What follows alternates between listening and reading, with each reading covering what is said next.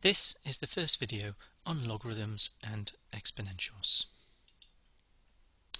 Now the videos are really aimed at people who are roughly at school leaver or university introduction level. In particular, they're suitable for engineering undergraduates, perhaps doing a first year course in mathematics. This first video is going to give a reminder of powers and indices, but really this is a lead-in to exponential functions and then later on in the series exponentials and logarithms. Now the video is not going to be particularly formal, as you might expect for a mathematics undergraduate, but we're going to use common sense language which hopefully makes it more understandable for your average student. Powers and indices then. We need to make sure that students understand these before we move on to exponentials. Here are some basic uses of indices. You'll see x, and then with this power 2 means x times x, or x with the power 3 means x times x times x, i.e. 3 lots of x's multiplied together, and so on. You can see x to the 6 and x to the n. Now if we want to multiply two things together which have a power, in essence you're going to add the indices. So here's an example. I've done x squared and I'm going to multiply that by x to the power 4. So you see there's the x squared, 2 of them, there's the x to the 4, 4 of them, and you'll see in total I've got 6 x's. And so the answer is x to the 6. And you can see in essence what I've done is write x to the 2 plus 4. So I've added the original indices. If you look at the second example, x cubed times x to the n, you'll see I have 3 x's here, n x's here, so the total number of x's I have now is n plus 3, and so you'll see the answer is x to the power n plus 3. So when I multiply things together and they've got powers, I just add the powers or the indices. What happens if I have a negative index, which is quite useful and comes up a lot? Well, a negative index means division or put the function in the denominator. The two are the same really. So here's an example. X to the minus 2 means 1 over x squared. You can see 2 x's, but in the denominator because the power is a minus. X to the minus 3, I've got 3 x's, but it's 1 over x cubed because it's x to the minus 3. Or x to the minus n is 1 over x to the n. Now, when you're dividing complex numbers with indices, what you find is you have to subtract the indices. So we've got a few examples here just to make sure you understand why this is the case. So we'll start with this one. X to the power 6 divided by x cubed can be written as, look, there's 6 x's on top or multiplied, 3 x's underneath, and if we do the cancellation, cancel, cancel, cancel, like that, you see what you get left with is x cubed, which in essence is x to the 6 minus 3. You'll see we've taken the power from the top and subtracted the power from the denominator. What about x squared over x to the 4? 2 x's on top, 4 x's underneath. If I go cancel like that, you see I get left with 1 over x squared, which is x to the minus 2, or I could have written it as x to the 2 minus 4, where the 2 came from the numerator and the 4 from the denominator. Or I could have another example where x squared over x to the n can be simply written as x to the 2 minus n. So you see I subtract the index of the denominator from the index of the numerator. I could do a slightly more complex expression if you'd like one.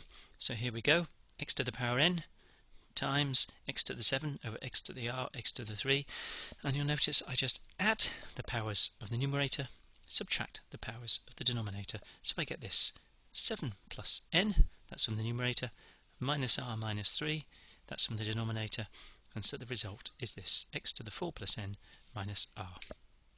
And here's a slightly messier one where I've got x's and y's, but you'll see if I use these rules of indices, it's straightforward. I've got an x to the 8 times an x to the minus 3 divided by an x to the 4, so that gives me this, x to the 8 minus 3, that's from there, minus 4, that's from there, and then I multiply by the y terms. I've got y to the 5 from here and y to the minus 1 from here, and there's the result, x to the y, xy to the power 4. Now, next thing that we need to look at is fractional powers, or powers which are not integers. Now, there is some discussion of this in the videos on complex numbers for those who are ready for complex numbers, but here we're going to look solely at real numbers and give some simple examples.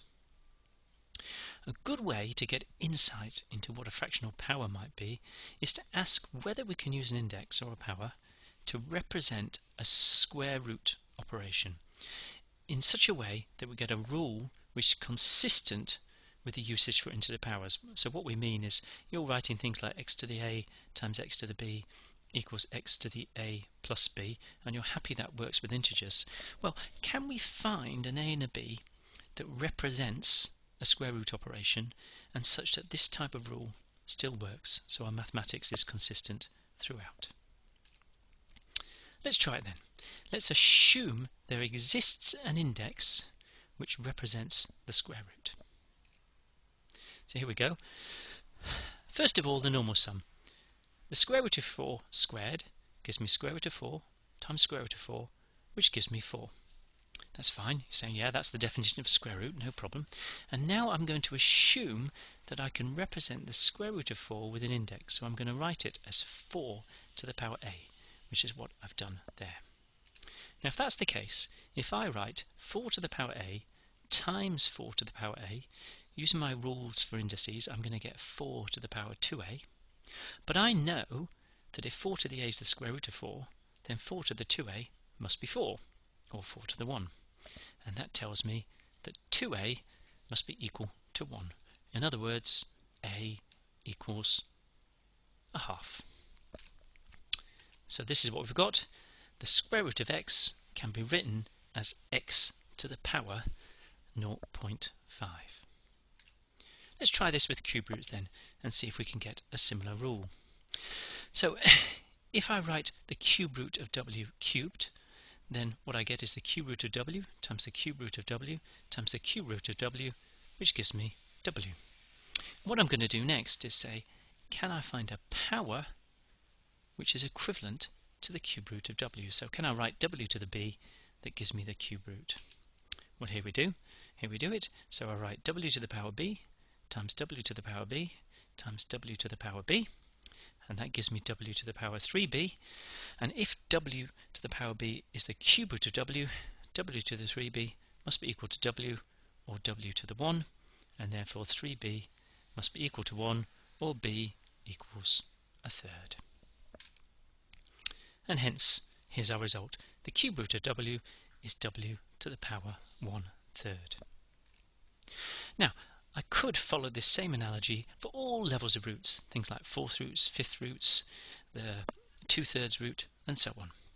Now, I'm going to assume here that w is bigger than 1, just for convenience, and what you will find is the square root of w is bigger than the cube root of w, is bigger than the 4th root of w, is bigger than the 5th root of w, and so on. In other words, w to the half is bigger than w to the third, is bigger than w to the quarter, is bigger than w to the fifth, and so on.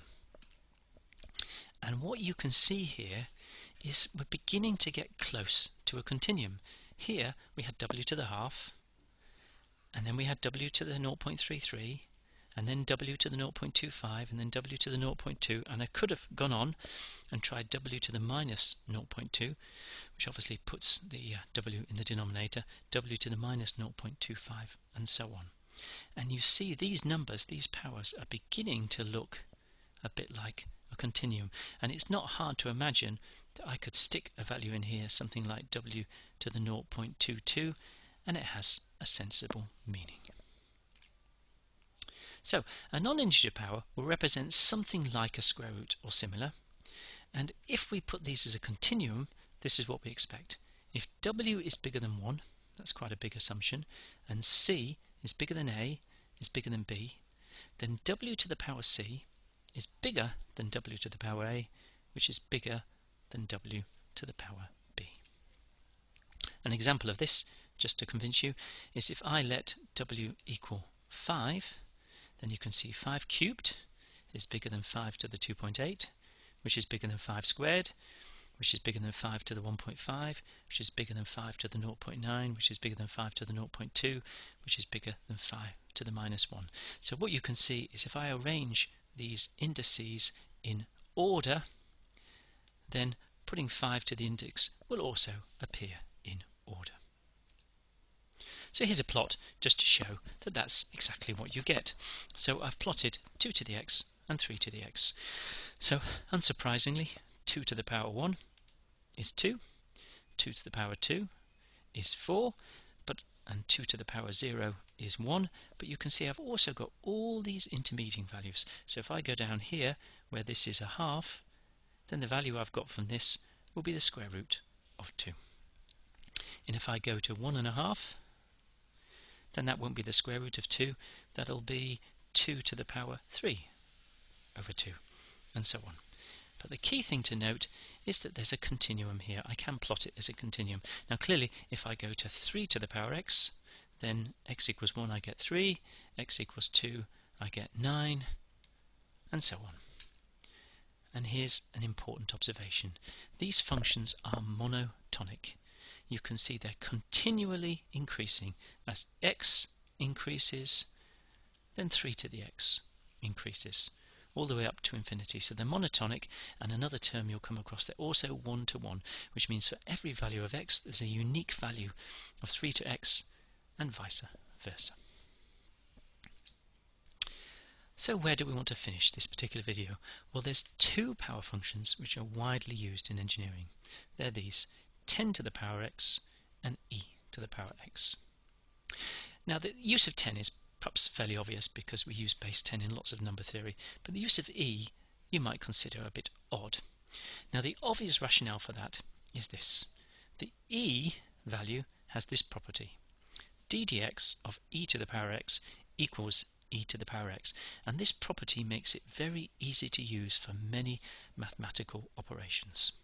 You will also find, if you're solving ordinary differential equations, that the solutions automatically come out in the format e to the ax, and therefore it's a very useful power functions to use. So what you'll see is we'll use 10 to the x, but in fact e to the x is far more common. So conclusions. We've reminded you of the properties of indices. That gives us basically things like this: f to the x times f to the y equals fx plus y.